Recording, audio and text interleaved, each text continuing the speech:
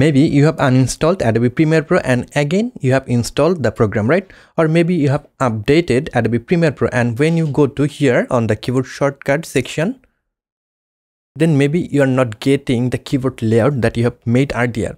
You have to make the keyboard layout again. That is a hassle, right? So today I'm going to show you how you can back up your keyboard layout so that you can use it again and again. Maybe when you update your Adobe Premiere Pro, if you don't see it here, you can restore that keyboard layout. Or if you're using Adobe Premiere Pro on a separate computer, then you can use that file to restore your keyboard shortcut layout, right? So without wasting any more time, let's see how you can do that. So first you need to memorize the name of the keyboard layout that you want to save. For me, the layout is JP layout, right? So I want to make a backup of this layout so that I can use it again and again. I have to go here on my file explorer. If you're using Mac, you can also use your file browser. Now you have to go to your local drive. For Windows, the drive is C, right? This is the C drive. Now you have to search for that name. For me, the name is JP layout. So I'm just searching JP layout and then I'm pressing enter. Now Windows will search for that file and it will locate where the file is being saved, right? So we have to wait for a while. Yeah, got it. Here is the file, right? Right click here, then click on open file location. Then this folder will open. This is the folder where all of the keyboard layout is being saved, right?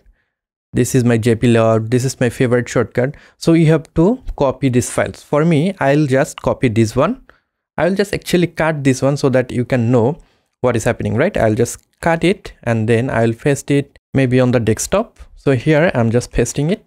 Now the JP layout keyboard shortcut is not here on this folder, right? So if you refresh Adobe Premiere Pro, maybe I'm selecting Adobe Premiere Pro default keyboard layout, then pressing OK. If I go edit and again if I go keyboard shortcut, and here you'll see the JP layout is not visible, right? Because we have removed that file. So you have to save those files in a separate folder so that you can use it whenever you want, right? So I will just copy that file again and then I will paste it here on this folder. Now if I refresh it, you'll see JP layout is visible. I can use that keyboard layout again, right?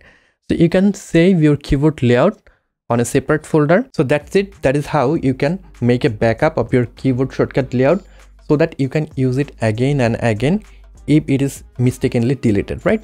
So that is all for today. I hope you have liked this video. If you have liked this video and learned something new from this one, then you can give me a thumbs up. And if you're new to this channel, want to learn Adobe Premiere Pro video editing, then you can subscribe to this channel to get more awesome video just like this one. I'll catch you guys on the next one. Until then, goodbye.